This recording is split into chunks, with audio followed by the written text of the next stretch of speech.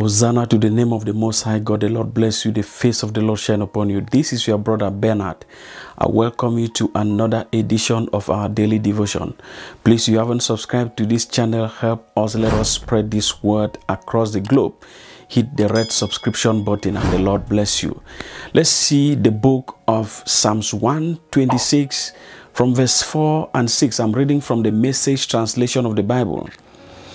And now, God, do it again. Bring rains to our drought-stricken lives. So those who planted their crops in despair will shout yes at the harvest.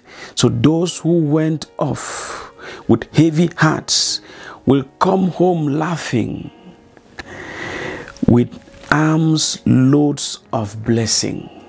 I want to speak briefly on what I have captioned, "Oh Lord, do it again."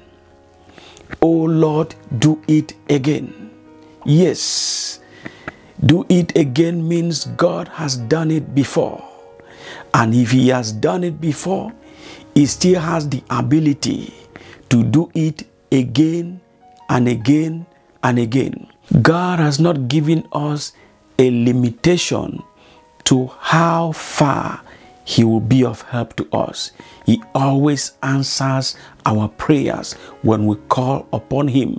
Like Jeremiah 33 verse 3 says, call upon me. There's no time frame. Anytime I am available to answer you and grant you your heart desires.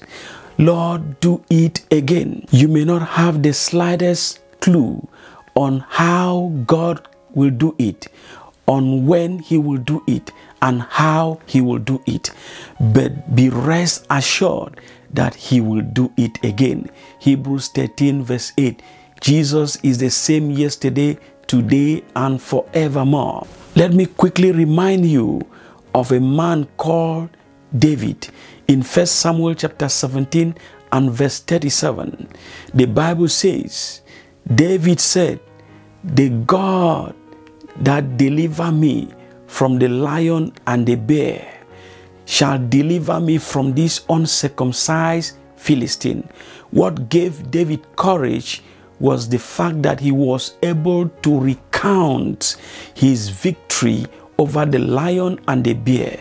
So anytime you are able to sit down and recount how God took you from the deep waters, how He took you from the burning fire, then you'll be able to stand firm and know that this current situation, He will do it again. He can take you out of this. God has the ability. He is capable. He is mighty to deliver you from whatever situation you find yourself in. Be rest assured that He can do it again. If He has done it before, He can do this one. And He's ready to do even the future things that are coming your way. Always know that the Lord is on your side, no matter what you are going through. This is the word of the Lord for today. I remain your brother Bernard. I see you soon as the Lord lives. Stay under the canopy of God's grace and His mercies.